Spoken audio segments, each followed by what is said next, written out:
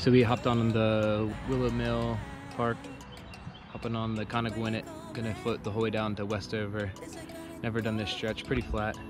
I hear it running through my blood. If I'm feeling it, then I don't stand a chance.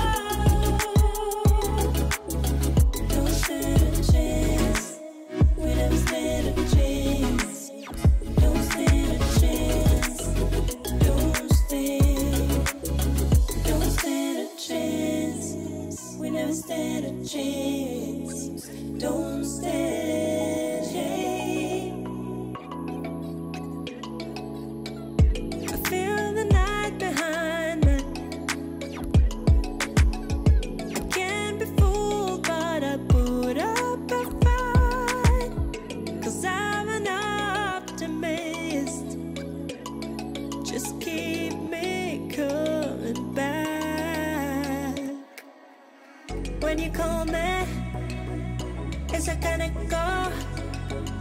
I hear it running through my blood. If you feel it. Pretty legit float. I highly suggest it.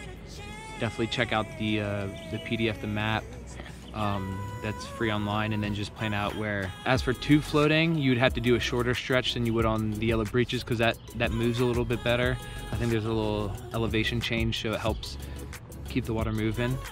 So here on the Conodoguinet, there's a lot of stretches, like one we just went through for a good half a mile stretch, which was pretty flat, so you had to paddle. That's where it's better for a sup board or kayak. Haven't hit anything. We have gotten a lot of rain recently, so that definitely helps play into not having to deal with a lot of rapids or hitting anything on the bottom, so that's good for sup boards, kayaks. But yeah, I highly suggest Conodoguinet. It's pretty empty. June 1st, Saturday, so you know it's early in the season, but we wanted to take advantage of it because it's been raining a lot. Water level's perfect, as I said earlier, so yeah, definitely happy with the Conodoguinet so far. Definitely gonna have to add this to the lexicon of floats between this and yellow breeches.